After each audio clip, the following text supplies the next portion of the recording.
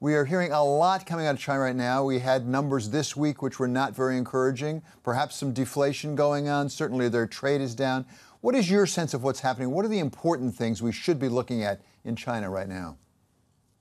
Well, so nice to see you again, David. And definitely Xi Jinping has a lot on his plate. The world has really been very focused, I think, on how to deal with a strong China, and now we haven't really thought through some of the implications of a weak China. When we look at what is happening in the real estate market, there are still major challenges ahead, and this is critically important because it's one of the main sources of investment for most Chinese. And so if the market is not doing well there, it has a significant impact on growth and investment opportunities. Two, local debt. This is something that policymakers have been tracking for a long time, and COVID just made it worse. A lot of this debt, and this is what's really concerning, is off the books, and so it's very hard to even track and be aware of.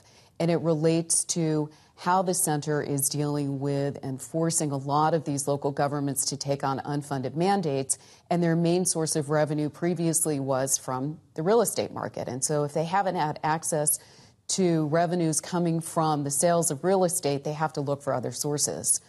It's a big concern, enough for Xi Jinping to be sending down policy enforcement teams, which you would think after all this time in office he wouldn't have to do anymore. But it shows the concern that they have with local officials and their willingness to actually follow mandates coming from Beijing. And then to top that, you have weakness in the local banks, which again are lending to the local governments and to the local real estate market. Top that with youth unemployment. For many in China, this is the source of their retirement plan, the fact that their children are going to be working and supporting the parents and the grandparents. And the numbers are over 20%. The unofficial numbers are believed to be significantly higher than that. And it creates a real lack of confidence domestically in China and in Xi Jinping's economic policies. Top this with the fact that there's a slowing global economy, meaning that China's export opportunities continue to be hit, and they're down 15%, and changing geopolitics, making it more complicated for companies to be doing business in China. And Xi Jinping really has some rough waters ahead. Is President Xi at this point solving this problem for the economics of it, or is he solving it for the ideology of it? Because some of his rhetoric has indicated he actually may care more about the party and the party rigor in the private sector than he cares about the economics of it. Well, that's an excellent question. He certainly has been very focused on using the party as the means to govern, whether it's through the government itself, whether it's through the military, whether it's through the judiciary. It's the party that's supreme.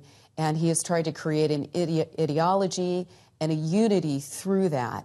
We see in the new structuring of the government that it's all the party committees who are actually setting economic policy, and the government more and more is just an implementer. So as we see these difficulties in the government, these weaknesses in the ability to create jobs for the youth, in the challenges in attracting direct foreign investment or venture capital or private equity, the big question will be whether Xi Jinping pivots and focuses more on market opening and creating the confidence and the conditions to continue to attract foreign business, which is necessary if he's going to continue to grow his economy. He can't do it without foreign business being present.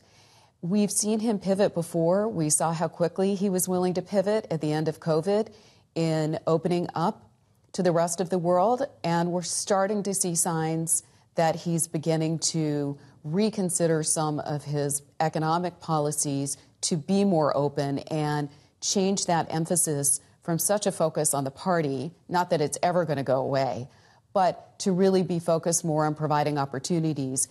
Look at what he's been doing in technology and the opportunities now in encouraging platform companies and the tech executives to be innovative, where it wasn't that long ago when they were one of the top targets. President Xi may decide that he wants to be more open to the rest of the world. Is the rest of the world open to President Xi at this point? Certainly the United States and the West seems to be taking some actions, including this week with restrictions on outbound investment into China. We see various actions being taken.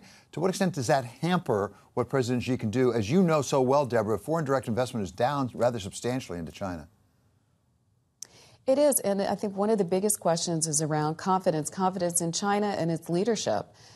Obviously, the United States has to stay very focused on its national security, and these outbound investment regulations are limited to areas that it's concerned that we might be creating competitors to our own national security interests. I think it's going to be important to watch if other countries do the same.